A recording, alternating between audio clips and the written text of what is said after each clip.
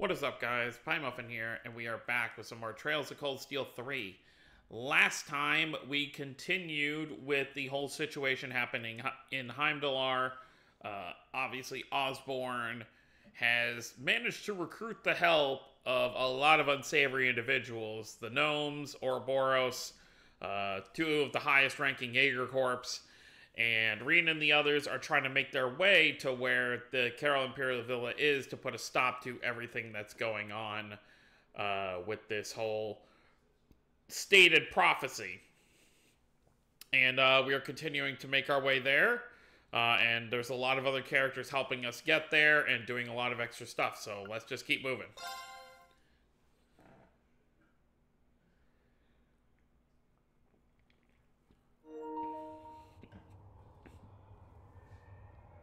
Entering a blocked scene, so... Oh, we're out of the city, apparently. We ran all the way here? We normally have to come here by train. Crypt of Demise, the Gral of Erebos. By the way, this is the final dungeon, so we are getting close to the end.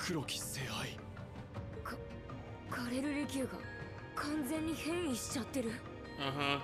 But is this a case where it's like warped again, and then like once, if we're able to turn things back to normal, then it'll go back to normal?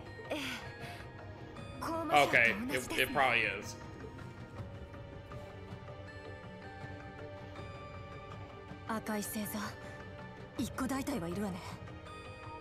Yeah, and you can even see Zephyr mixed in there. You don't have Zephyr Corpse, just the big ones.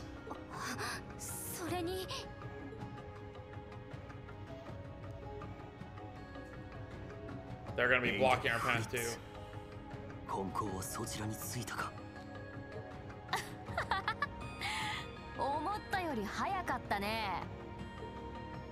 Really could use Lloyd and Estelle's help right about now.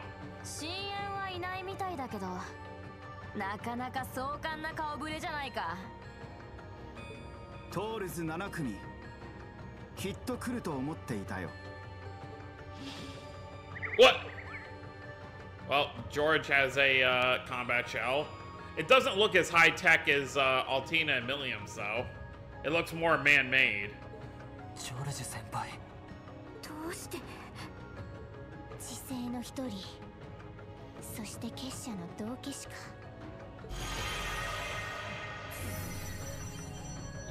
Do we really need all this?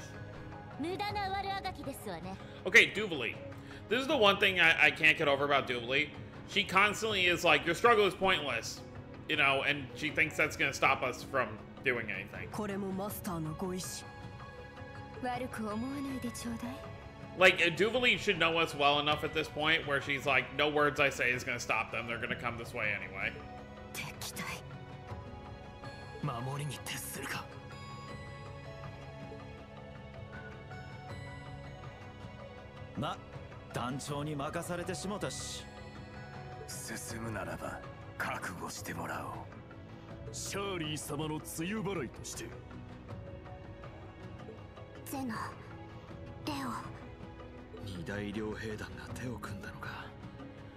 Well, you say the two as big as Jaeger Corps, but it's mostly Red Constellation and then these two.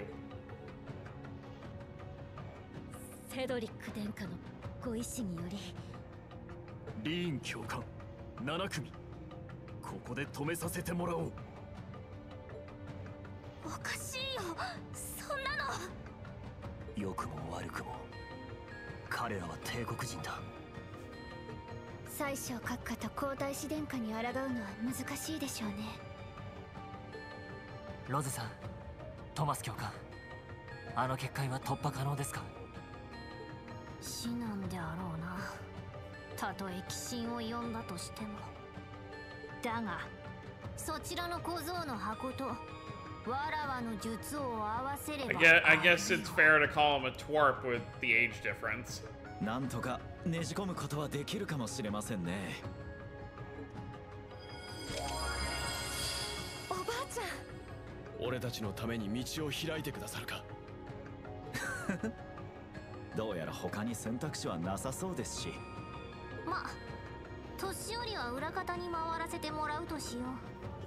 You know what it has seemed so far? Like, besides Gaius,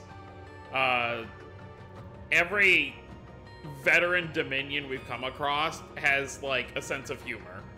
Like, not like a normal sense of humor, but like, almost like a twisted one. So you got like Thomas, Wazzy, and Kevin. They're all kind of like goofy in their own way. Maybe Gaius will change. Maybe that's just part of the trade. Emma, Serena, 転院術の方は任せたぞ。はい、任せなさい。やる気ですの？ No, we're not gonna fight you. We're gonna skip you. この夫人を見て大した度胸やけど。来たか。まさか。あくまで食い下がるか。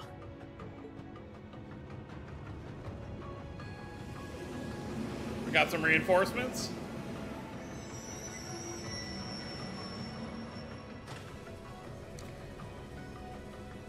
Oh yeah, we got some reinforcements. Hi, Randy.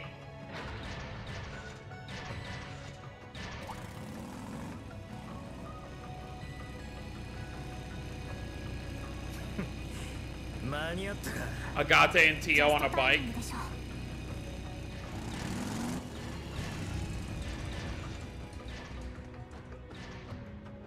Tiosuke, 間に合ったか？え、あちらの方が送ってくださったので。アガッタさん、シェルさんたちの方は？かなり厳しいが、ケツ叩かれてきちまった。Not surprising. こんな時にお前のそばにいなくてどうすんだってな。ヒュー。ヒューヒュー。ヒューヒュー。うるせえっての。少しだけ和んだところで。What's the plan? 役者は揃ったみたいだね。始めるとしよう。結社の方々は引き受けましょうか。ざれ言。聖杯の副長。相手にとって不足なし。ヒーローの魔女。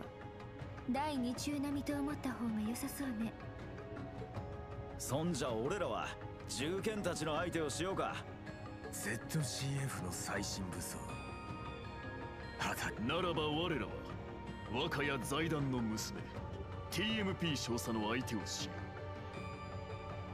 う。だったら僕は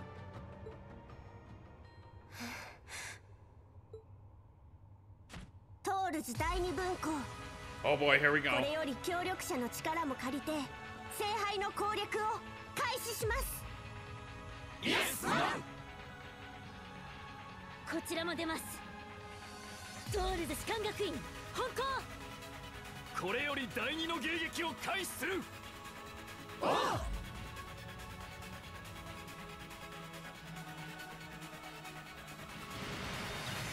Oh boy, look at them go.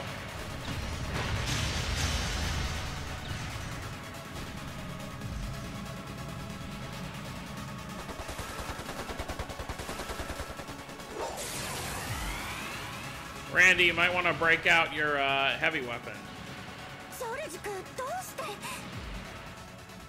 いつから黒の工房に？それに、あんちゃんはどうしたの？最初からさ。From the beginning? Meaning what? もともと僕は知性の生まれだ。博士に弟子入りする前からね。Okay. そして、アンなら死んだよ。それは嘘だよ。左翼少し引いて。突出しすぎてる。あんちゃんもクロウ君もジョルジ君もよく知ってる。クロウ君を助けたジョルジ君があんちゃんを見捨てるわけがない。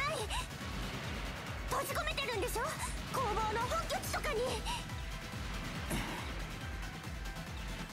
だったら試してみるかい。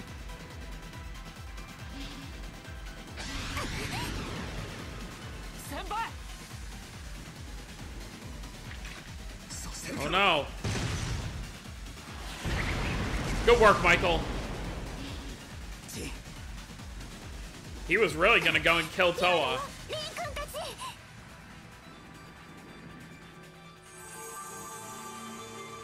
全員結んだわ。少しなら動けるわよ。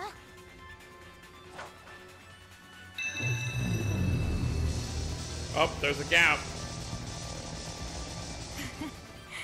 させないよ。覚悟ですわ。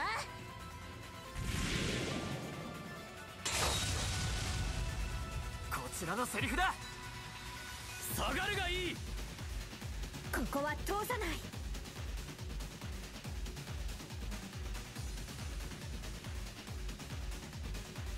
今です。行くわよい。7組の子らよ。アラード翼よ。エウムローカス。我らをあの地へ。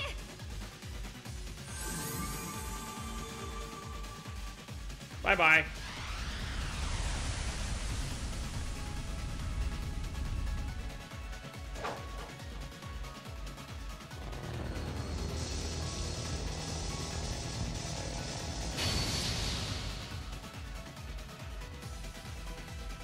Sate, あとは彼らに任せるとして。なんとか食い止める必要がありそうですね。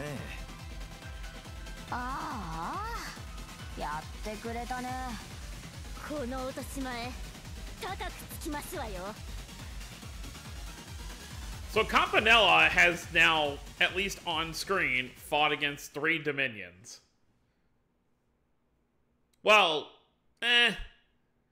I guess he never really fought Kevin, but they've met. Okay, so I guess it's better to say he's met 3 Dominions. ここが。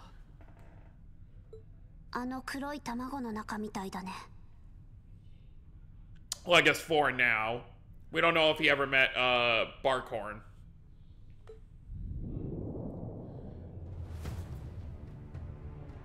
Here we are. Is that blood? Gral of Erebos, top layer.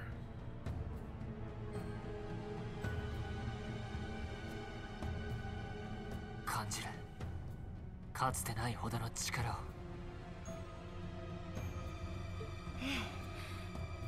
あの高魔将をはるかに超えていますね。Well, if you really think about it, think about all the people that we didn't see outside that must still be in here. We didn't see McBurn. We didn't see Claire. So there's still going to be some obstacles down here. この高さ、500アージュくらいかしら。ええ、反響具合からそのくらいでしょう。行きましょうか。間違いなく彼らが待ち受けていそうですが。So how many people we got? We got 2, 4, 6, 8, 10, 12, 13. Obviously, we're missing a few, such as Milliam and Ash. Ash is locked up, understandably. I always felt it was so weird that the final dungeon of this game, like, you don't have all of New Class 7 with you. Oh, Altina as well, so it's, like, we only have, like, just about half of New Class 7. で、あろうな。 And then, of course, the rest of Old Class 7. 結社の使徒に執行者、知性の協力者、そしてアイアンブリードです。ああ。でも行かなきゃ。うん。何が立ちはだかろうが止まるわけにはいかないよね。新旧含めた7組として前へ進むだけだ。ええ、私たちが私たちであるためにも世界を終わらせるなんてあの人たちにさせないためにも。 Oh yeah, Sharon as well wasn't out there. アリサさん、その通りですよ。させません、絶対に。覚悟は十分みたいね。全員揃ってないのは残念だけど、まあ帳尻を合わせればいいでしょう。そうですね。待ち受けるのは極限の戦いだが、恐れることはない。2年以上にわたって練られ新たな力も加えた俺たちなら、今のトールスの7組なら乗り越えられないものはないはずだ。状況開始。黄昏の開始を阻止し、拘束されたアルティロも解放する。俺たちを送り出してくれた全ての人たちに報いるためにも、全員揃って何があっても絶対生きて帰るぞ。 Good speech. You know, Lloyd and Reed really got the whole speech shtick down. Estelle wasn't really much of a speech person. You can swap out your attack members using the camp menu at any time. Yeah, so they do this, okay. それじゃ行こっか。 So yeah, unlike like Cold Steel 1 and 2, or even like the Crossbell games, where you would have to like, a certain row of characters would just stand up here and you could switch them out. Now they just have you carry everyone with you, and then, you know, you have your 4 main attack members, 3 support, and then that's more or less, and then everyone else in the back. Alright,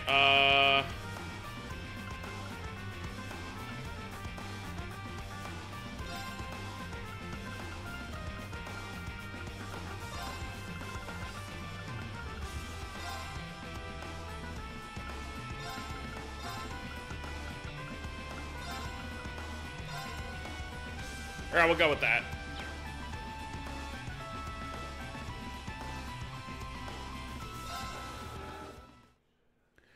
May as well. We can at least get started down this path of hell.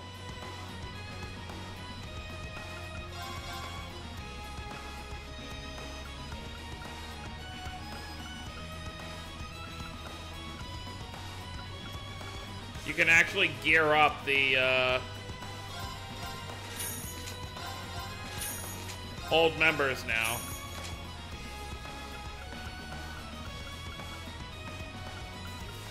Yeah, we don't even have a ton of party members, realistically.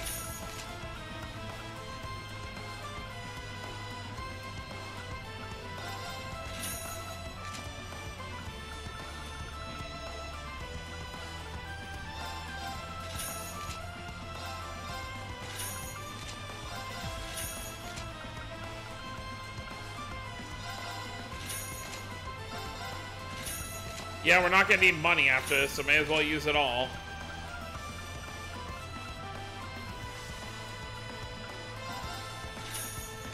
Yeah, it's fine.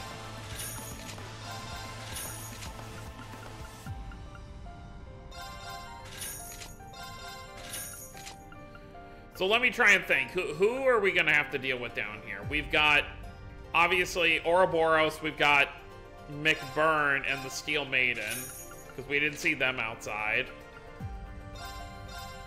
I would assume Azure Siegfried is down here, aka Crow. It's really just hard to, like, remember all the characters that are going to be weighing down here for us. Obviously, all the Iron Bloods. Cedric. Alright, that should be good. And even if it wasn't good, I mean, look at all this we have. Alright, I guess let's get started. Time for Class 7 to really put some work in.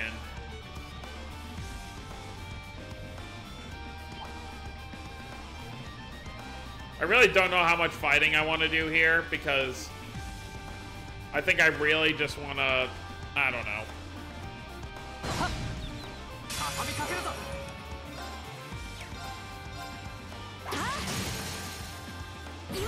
Because I think the enemies down here are going to be pretty tanky.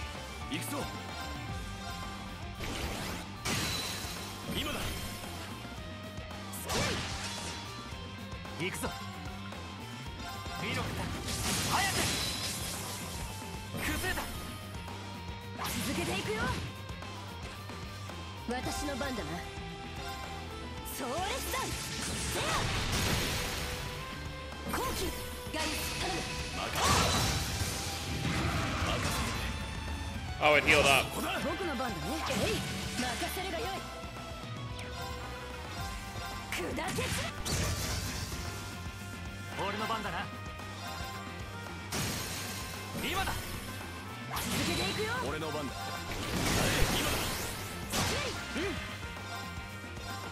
えい。チャンス。 That should do it. とどめだよ。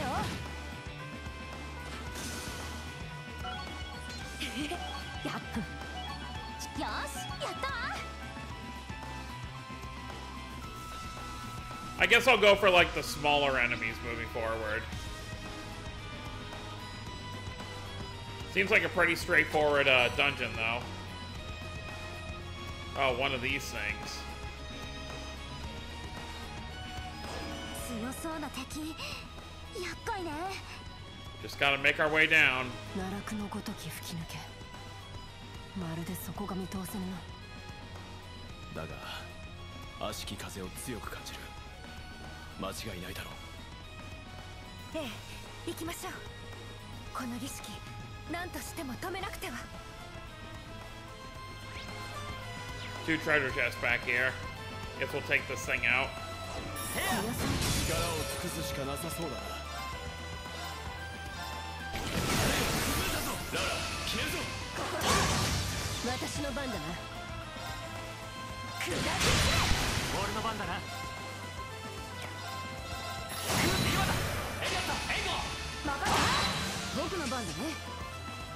I guess Elliot we don't need in here unless we actually need healing. あとはお願い。任された。チャンス。行くぞ。今だ。私の番だね。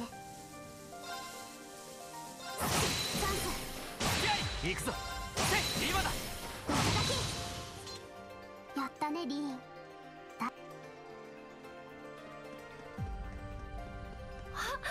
立派な宝箱です。 Give me all this. Zeus gem. In between parts, whenever we finish this part, I'll remember to, I'm gonna put accessories on everybody, because I'm sure no one's wearing everything. I mean, we can look real quick. Oh, no, they are. They're all still wearing what I had on them last. Okay.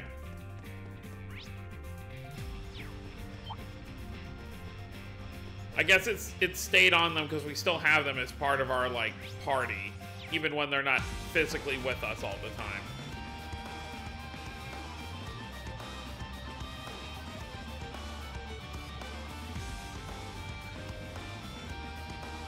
All the red lines on the map are very confusing because it's like different floors and stuff. Okay, I see it. That treasure chest is down there. But wasn't there one... I'm confused. There was one to the right we kind of missed. Hold on.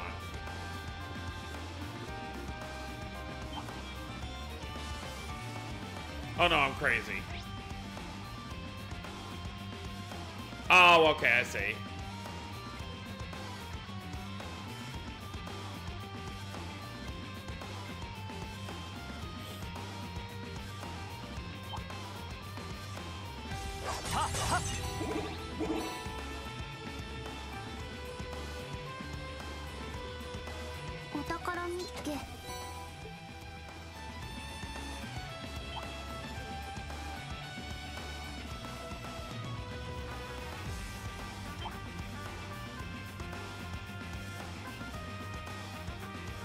Yeah, definitely don't want to fight all these groups, to be totally honest with you.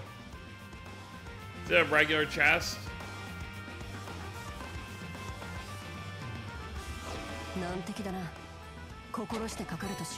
Alright, we may do with that.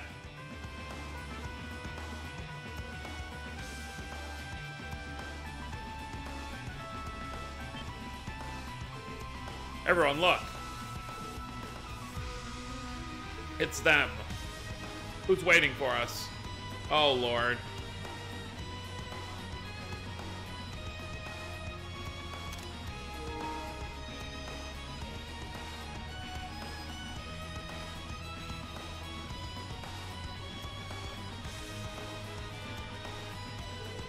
The Almighty Conflagration and the Steel Maiden.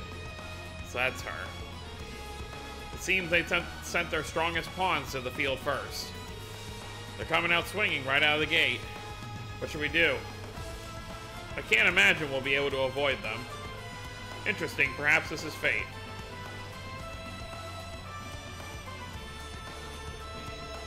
No matter how daunting the challenge before us, we have no reason to stop here. I shall challenge her as a descendant of the Arseid bloodline, and as one of Thor's horned lions. Now is the time to fulfill my duty as one of the Dominion. For the win, the goddess in Class 7, I will demonstrate the power that has been passed down to me.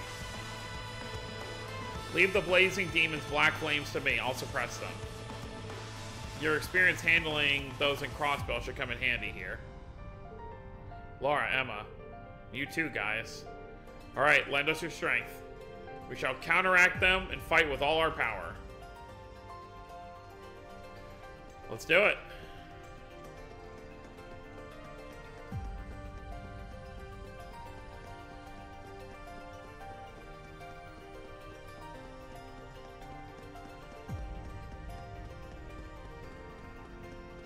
It's not like we really fought anything crazy.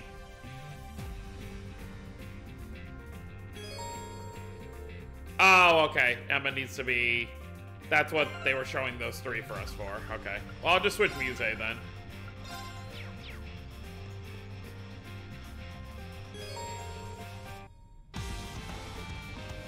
Oh, as attack members. Okay, so they need to be in the front.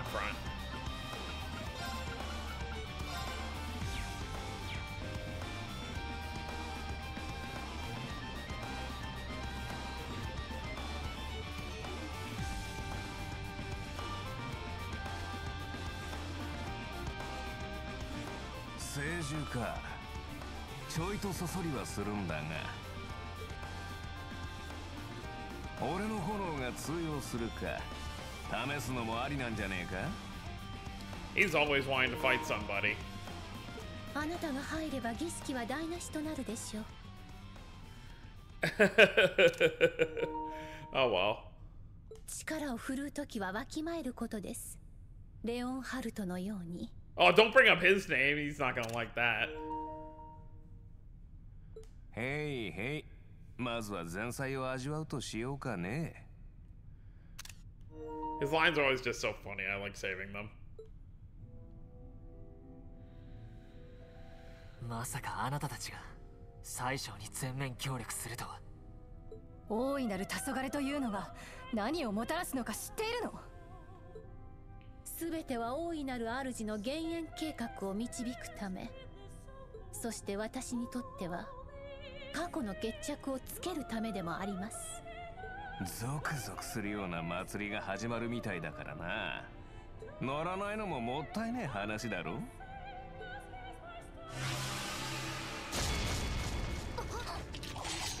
Yeah, like she's one thing. McBurn doesn't care what happens around him as long as he gets a good time. 思考に最強か。お初にお目にかかる。リアンヌ・サンドロット殿。我が父、ビクター・アルゼイドに代わり挨拶させていただこう。アルゼイドが末、ようこそと言っておきましょう。What a pleasant exchange. ですが、その名で呼ぶ必要はありません。すでに S はアルゼイドのもの。ここにいるのは過去の幻影です。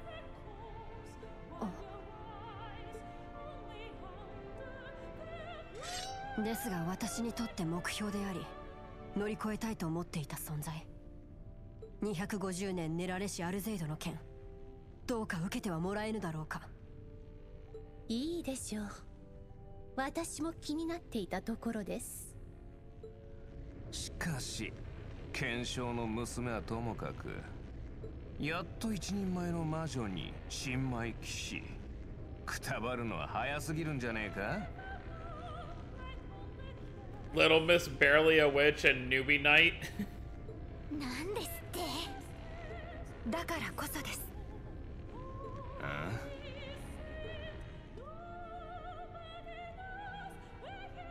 あ、長でも姉さんでもなく、今ここにいるのが私である意味。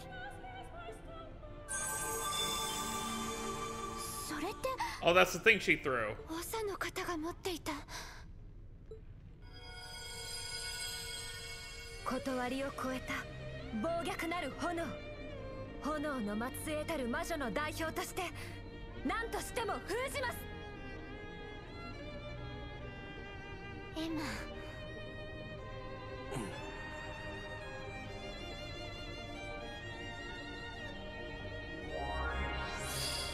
His stigma. ガイウスが受け継いだという守護騎士としての力。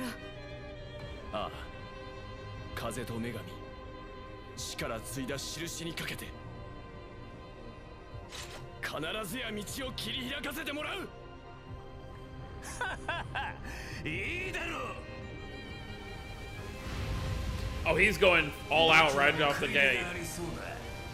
とことん楽しもうじゃねえか。果たしてそなたたちに終末を止める力がありしか。全身全霊で示してみなさい。もはや言葉は不要。 We're fighting some pretty heavy hitters right off the bat. You think they'd save them for later?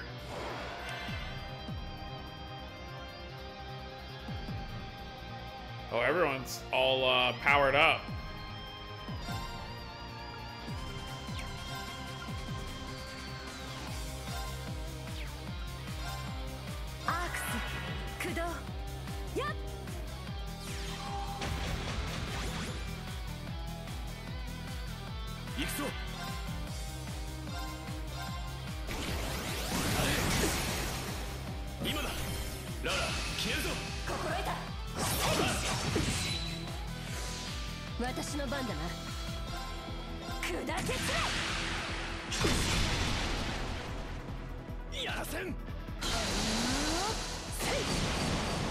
Well, thanks for missing. What are you casting?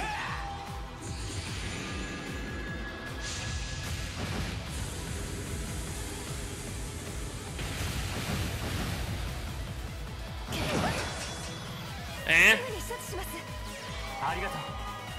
Brought everyone down to 200. I don't like this.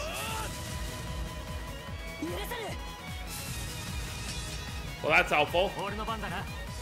We're all burnt too, so that's... I mean, Reen obviously can move because he doesn't have a burn on him.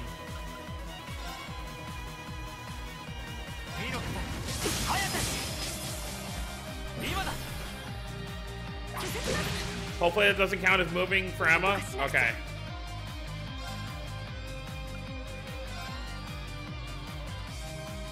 She can't cast it on herself.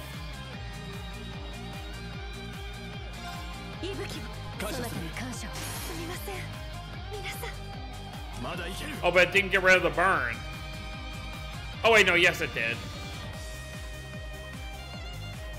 It didn't heal though.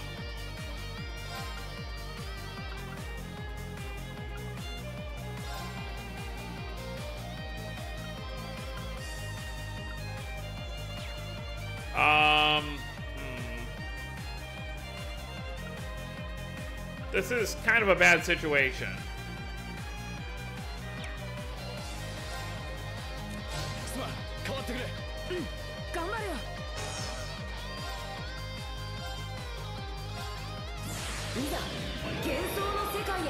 Counting on you, Elliot.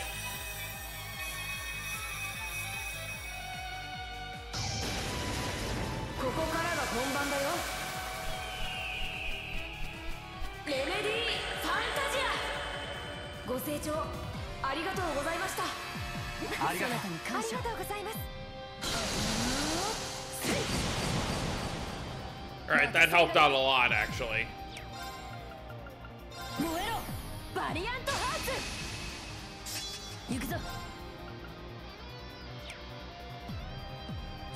You know what?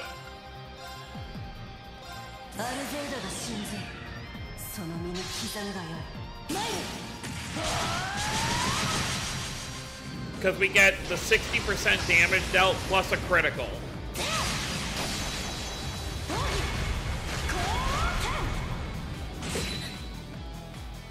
Like 40k each.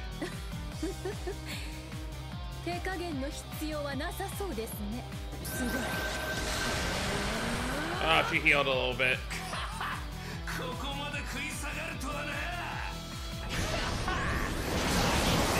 Oh, him too. Yeah, alright. Who's weaker?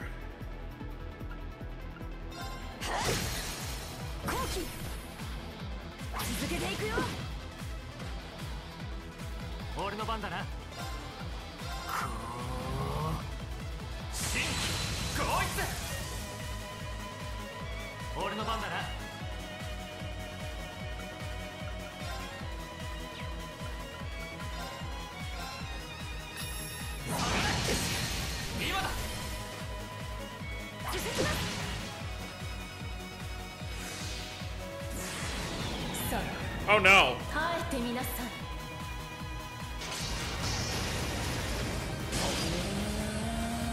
This is what she did to Lloyd and the others.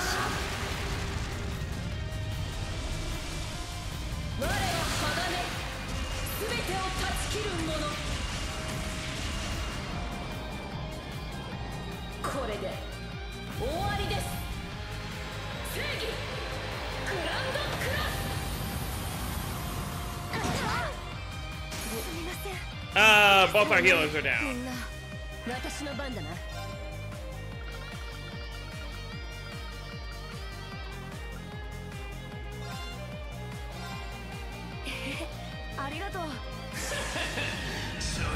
Oh, that's game over. Let's just skip it since it's gonna one-shot everybody.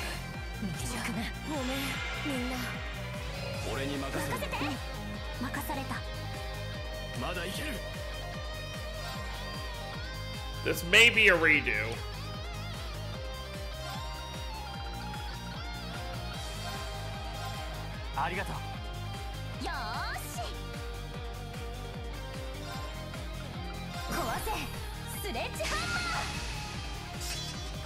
We don't have a healer, unfortunately, but I think Yuna has some. Yeah, Yuna can be used as a healer if we need her to.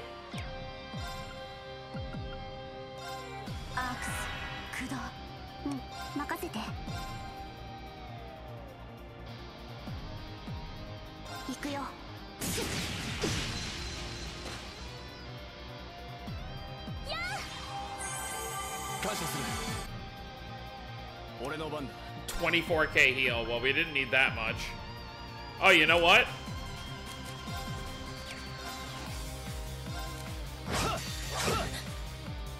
Let's see how it looks.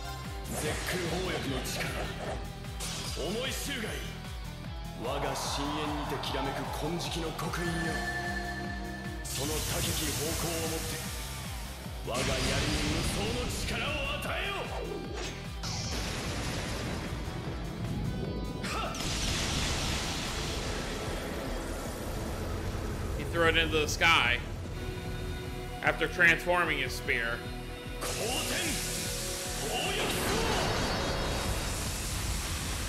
Spear of the heavens.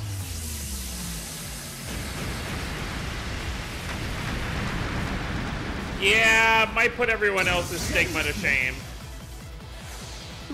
Ooh, that was actually really useful. Alright, we might be able to do this.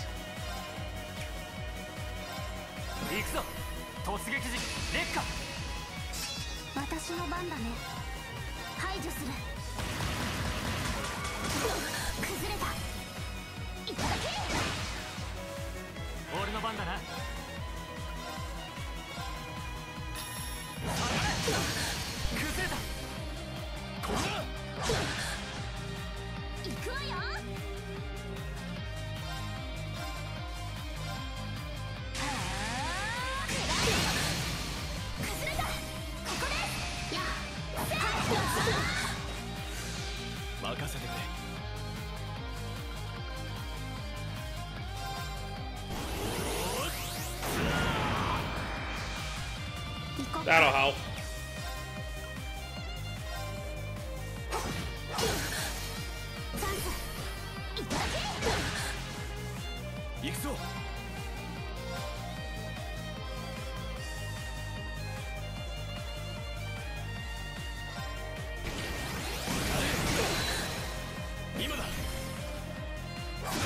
Wrong enemy to be hitting, but 任せて she's almost dead. 排除する崩れたいただけよーしやった見事です Alright, now we just gotta deal with McBurn, who still has like 45k left. うなれ螺旋撃今だ頼むガイズセッ行くぞ Alright,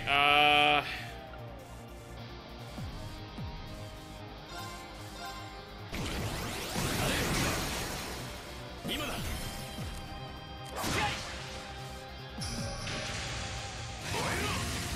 oh boy. 甘いよチャンスいただけ私の番だね壊せスレッジハンマー行こっか排除する崩れたいただけ行くぞ We're almost there. 崩れたぞ行くぞいい任せてくれ私の番ね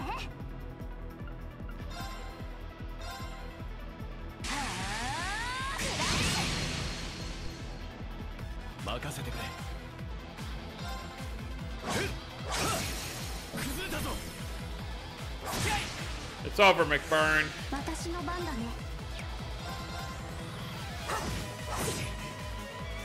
俺の番だな Let's put an end to it. 聞くだ Alright, we managed that somehow. みんなのためにも Unfortunately, the other three don't get any XP because they were dead. You can't revive people not out. よし掴んだまだまだこれからだよしやったわやったね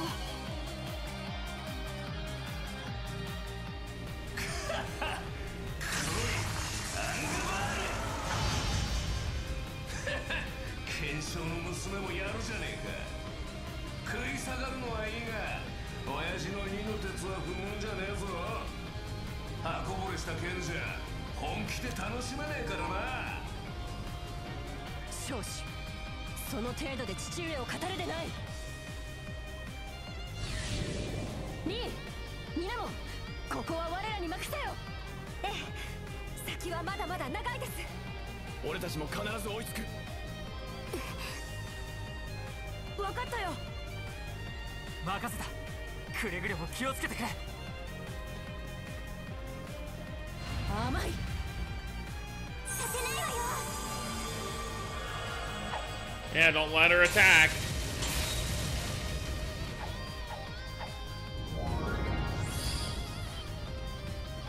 これがガイウスさんの守護騎士としての真の力か。ああそういえばまだ名乗っていなかったな Ooh, the Soaring Phoenix. 第8位絶空砲翼ガイウス・ウォーゼル光天使使に代わりお相手する息やよし。楽しませてもらおうか。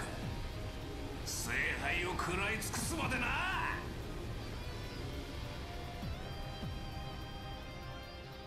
Yeah, I can't imagine those plants were gonna withstand those flames for too long.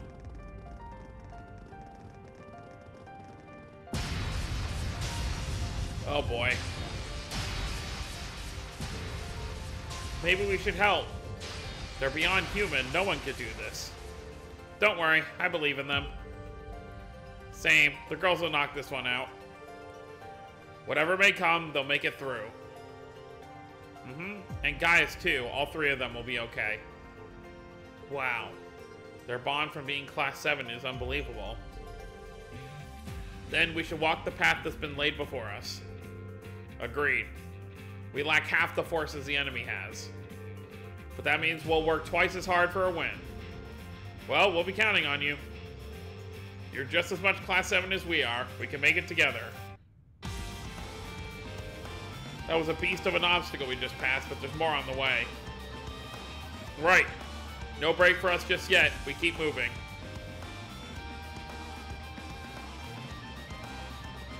Alright, well, I think that's where we're going to stop for this time. So, Laura, Gaius, and Emma stayed behind to hold off McBurn and the Steel Maiden, but we still have a number of obstacles still in our way.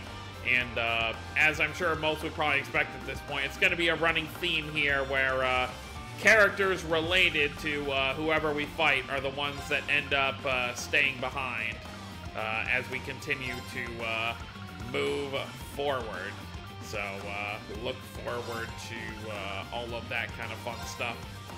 So next time we're going to continue downward on this path and see what awaits us next time. So that's going to be it, guys. Hope you all enjoyed. Don't forget to subscribe for more if you're new to the channel.